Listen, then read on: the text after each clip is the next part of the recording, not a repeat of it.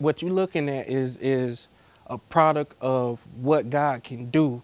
Cause just 2 years ago, I was homeless. You know, I was sleeping outside. I was in Jacksonville.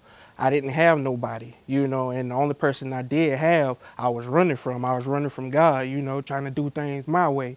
But when you let go of trying to do things under your own strength and realize that God, and just trust him in all your ways and lean not to your own understanding, he will direct your path.